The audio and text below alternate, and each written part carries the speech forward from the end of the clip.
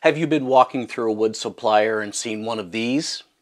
You stop and gaze in awe about how beautiful it is, and then all your wheels in your brain start turning about all the things you can make.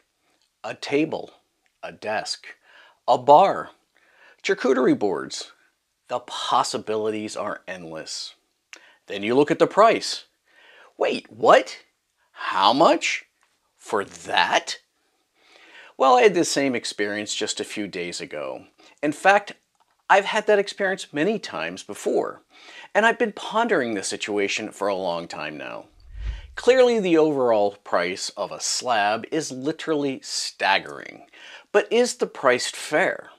I mean, compared to milled lumber, is the price competitive? Are you getting a good or a bad deal when buying a slab?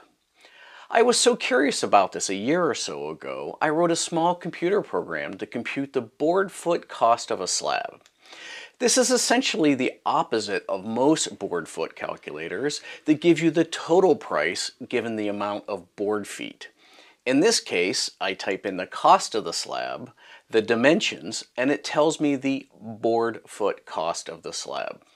Then I can compare that to the typical board foot prices of the same species. You might be wondering, is that a fair comparison? Comparing the effective board foot price of a slab to dimensional lumber. Well, I will get into those details in just a bit. Now, this video isn't about the calculator that I wrote. It's about my supposition, the data the calculator provided, and the conclusions that I've made. What are those conclusions? Well, slabs are overpriced. Very overpriced. There's no other way to say it. Don't believe me? Well, let me prove it to you with some real-world data. I went to my new favorite lumber supplier and looked through the rough dimensional lumber. Rough boards are boards cut from logs, but without any additional post-processing such as planing or sanding. They are usually cut on 4 sides and still have the bandsaw marks and rough cut ends. Occasionally they are skip planed on 2 sides, but they all need some final milling to be used in projects. Rough cut lumber and slabs are essentially the same thing, rough on all sides. The only difference is a slab usually has the live edge included and rough cut lumber does not. Now, we usually buy slabs for that live edge and we accent it in some way in our project. I will acknowledge some slabs may be processed in ways like planing or sanding. However, the amount of processing that goes into the production costs is something that I will discuss in just a minute.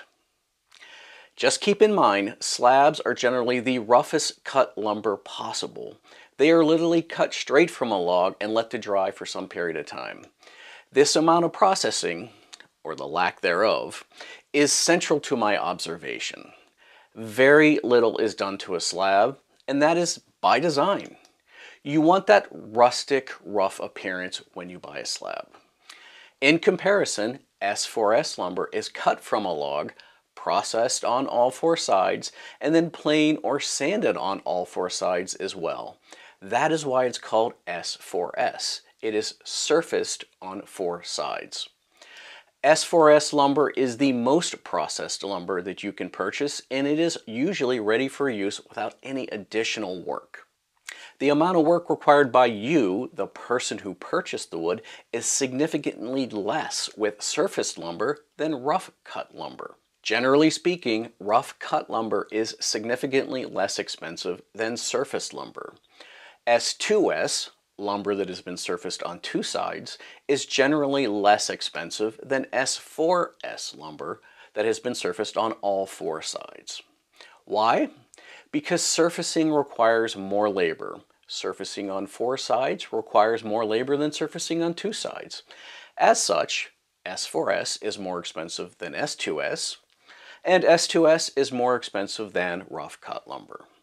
So let's get back to that slab and my supposition.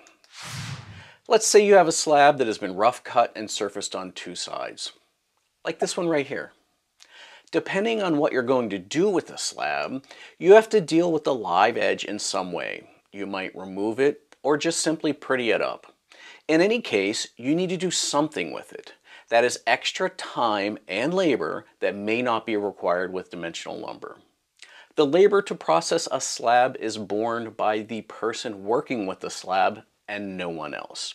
Not the sawyer, not the distributor, and certainly not the reseller. The person that ultimately purchased the slab for use is the one that has to process that live edge. Now is the time for some data and some facts. If you are finding value in this video so far, please consider hitting that like button or subscribing if you think that I've earned it. My new favorite wood supplier sells rough cut 4/4 walnut, that is walnut that is 1 inch in thickness, for about $9.50 a board foot, and 4/4 hard maple for about $6 a board foot. These are great prices. I mean really great. Now, I do have to drive an hour there and an hour back, but did I mention they are great prices? By contrast, my closest local wood distributor sells rough cut 4/4 walnut for about $13 a board foot. It varies a lot based on the quality of the wood, but it is still about $3 more per board foot, which can add up quickly in a project. That is why I'm willing to spend about 2 hours driving to save a little bit in the long run. That same supplier also sells S2S walnut for about $19 a board foot, or about $10 more per board foot. Now, that really adds up quickly. That same wood supplier also sells live edge slabs. In fact, they had this slab in the store the other day. It is super thin at barely 3/4 of an inch thick and super narrow at a max of 10 inches. However, it was 11 feet long. It has super interesting grain features, but it is also super gnarly, and you really can't make anything interesting out of it like furniture or desks. Its primary use would be for cutting boards or charcuterie boards. I was curious how much it would cost for both of the slabs, and after a little calculation, they said $550. I was completely blown away. I was thinking something like $200 for both. The person went on about all the different things that I can make and how I could charge this or that for them and still make a profit. I politely told him I would think about it and get back to him. But I knew the answer was simply a hard no. That experience reanimated my thoughts from a year ago and is what spurred this video. So after getting home, I computed the board foot cost for those slabs. Based on the information that I had, 11 foot long, 10 inches wide, and 3/4 of an inch thick, that is about 6.8 board feet for each one of the slabs, or about 13 total board feet. The quoted price was $550 for both slabs. So we divide 515 by 13.4, and we get $40 per board foot. $40 per board foot. Let me say that again. $40 for board foot for S2S walnut. So you're probably thinking this is a fluke. They're just trying to rip me off, or they just sell wood at outrageous prices. Nope, not even close. Let me prove it to you with more data. I was at a different store just a few days later, and I saw this olive wood slab. It has nice grain, and it is fairly large for olive wood. But it is also very gnarly. There are some cracks and a large unmanageable split at the bottom. There is nothing you can do with this slab other than cut it down or fill it with epoxy. Zooming in, you can see that it is 19 inches wide by 56 inches long by 1.25 inches thick. That is approximately 9.2 board feet. So what is the price for the slab? $350. Once again, let's do the math. 350 divided by 9.2 is $38 a board foot. Is that a good price for olive wood? Well, it turns out I had a really hard time finding a good board foot price for olive wood. It doesn't seem to be sold as dimensional lumber very often. It seems to only be sold as slabs. The good news is that same store also had a nice walnut slab beside the olive wood. It was a little bit longer and a lot more narrow. It is 11 inches wide, 101 inches long, and 1.25 inches thick. That is approximately 9.6 board feet. How much for the slab? $250. Again, doing some quick math, 250 divided by 9.64 is just about $26 per board foot. I walked about 50 feet down this store, and there I found a wall of S4S 8-quarter walnut for $15 per board foot.